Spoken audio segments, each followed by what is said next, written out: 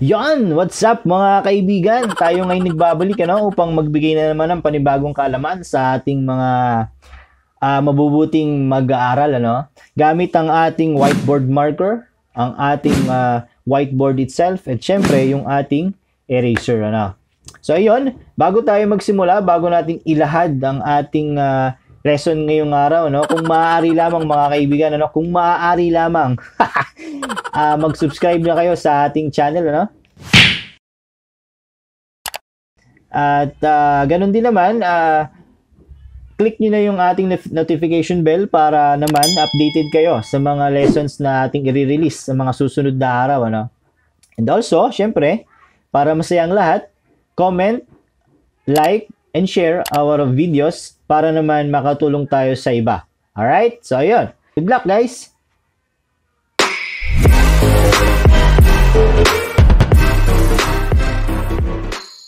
Yon, sabi ko nga mga kaibigan, magbibigay tayo ng pangalawang example dun sa areas bounded by curves, this will be the continuation of our discussion last time, about areas bounded by the curves, This will be our example number 2. So, example number 2 nga tayo mga kaibigan, find the area bounded by the curves x equals y squared minus y and x equals 3y minus y squared. So these are the curves na hahanapan natin ng area bounded by them. Okay? So now, alamin natin kung anong strip yung gagamitin. Okay? So vertical or horizontal. Now, share ko lang sa inyo na base sa akin, base lamang sa akin yung mga ginagamit kong mga techniques, malalaman natin agad kung horizontal ba o vertical strip yung gagamitin natin base sa equation. Kapag yan ay x equals horizontal strip, kapag naman y equals, let us use vertical strip. Okay, so again, yun ay sa akin lamang. Kung gusto nyo gamitin, okay lang. Kung ayaw nyo, okay lang din. Nag-share lang naman tayo mga kaibigan. So ayan. Now, before illustrating the graph, hanapin muna natin yung point of intersection. So, paano? Equate natin sila parehas kasi x equals naman sila. Okay? So, y squared minus y equals 3y minus y squared. So, lipat natin itong dalawa dun sa kabila, So, that would be y squared from negative magiging positive, Minus y from positive magiging negative equals 0. So, y squared plus y squared, that is 2y squared minus 4y equals 0. Common factor nila is 2y, So, may iwan dito ay y minus 2 equals 0. So, pag-iwalay natin, 2y equals 0, tsaka y minus 2 equals 0. So, we have y equals 0, then y equals 2. Yan. So, ano yung point of intersection nila? Palit natin ngayon dito yung mga y. Palit natin ngayon dito yung mga y values dito sa original equation natin. So, x equals 0 minus 0. That is 0.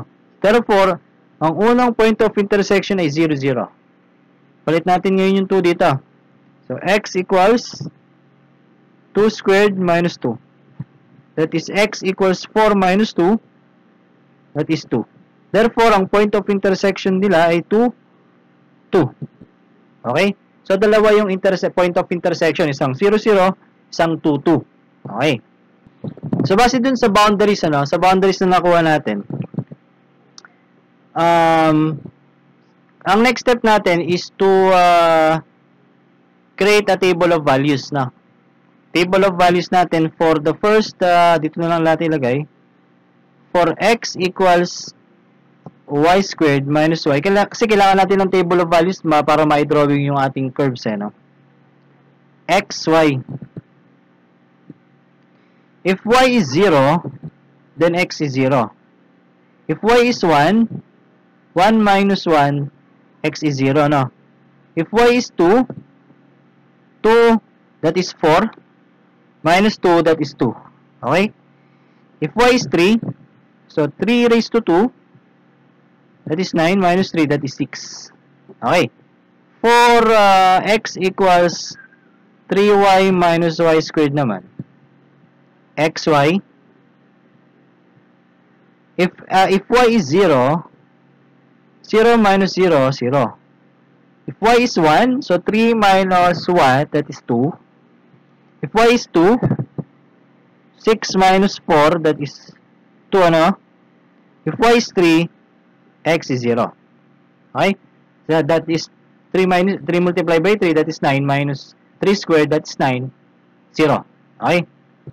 Yan, meron na tayong table of values. May drawing na natin siya, no? So, let's say, wala naman tayong y, negative y, ano? Wala din tayong negative x. So, ito yung y-axis, ito yung x-axis. Let's say, this is 1, 2, 3. 1, 2, 3, 4, 5, etc. So, i-plot natin ito. Itong una nating curve, no? So, 0, 0. 0, 1. 0 yung x. 0 yung x. Y is 1. 2, 2. 2 yung x. 2 yung y. 3 yung x. Ay, mali. mali. Sorry. Muli tayo, mga kaibigan. Ulit. 0 yung x, 0 yung y. 0 yung x. 1. So, tama pala to. 2, 2. Tama. Ang mali lang pala yung isa. 6 yung x, yon. 1, 2, 3, 4, 5, 6. Tapos 3 yung y. So, nandito. Yan. Sabihin, hindi ko na i-diretso dito, no? Kasi masisira yung ating ano eh. Masisira ito eh. So, mula dito, ayan. Since, ito ay parabola, no? Opening to the right. Ang magiging, ang magiging illustration natin ay ganyan. Somehow pa ganyan yan. Yan. So, ito, diretso doon, no?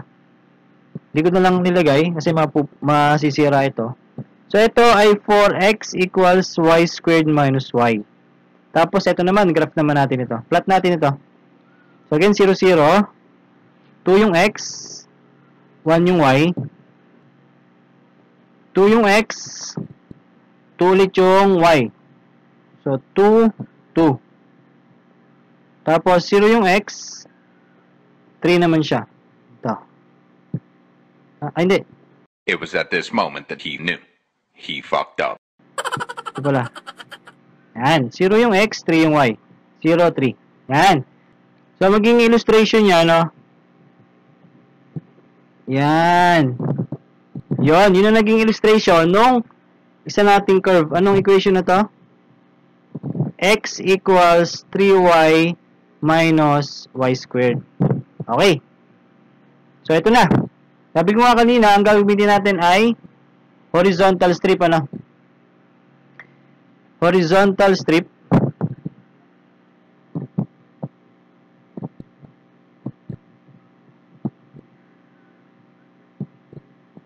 Yan. So, dito na lang natin nilagay, no?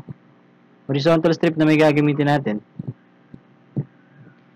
So, using the horizontal strip, our area will be the integration of the integrals from, ano yung limit niya? Ito yung boundary eh. 0, 0. Ito ay 2, 2. Okay, so from 0 to 2. X from the right minus x to the left, no? So, yung x na to, ito siya, 3y minus y squared minus yung sa kaliwa. Ito, y squared minus y squared minus y dy. Yan. Equals, so simplify lang natin ito. 3y minus negative y, so magiging plus yun, ano? 3y plus y, that is 4y. Minus, so minus 2y squared dy. So, integrate na nga natin, ano? Integrate na natin. So, eto, magiging 4y squared over 2 minus 2y raised to 3 over 3 from 0 to 2. Yan. So, substitute na natin yung limits. Ano? So, this will be 4 squared minus 2. 2 yun. 3. Minus 0 na yun yung kabila. So, meaning, the final answer will be, so, calculate na natin na mga kaibigan. 4 squared over 2 minus 2 cube over 3. That is 8 over 3 unit squared. So, the final answer is 8 over 3 u squared. So, that is all for example number 2 natin for the area bounded by the curve. So, hopefully, again, may natutunan kayo and then share nyo na sa mga kaibigan nyo, share nyo na sa mga klase nyo para makatulong din tayo sa iba. Yun lang, mga kaibigan, maraming salamat and God bless.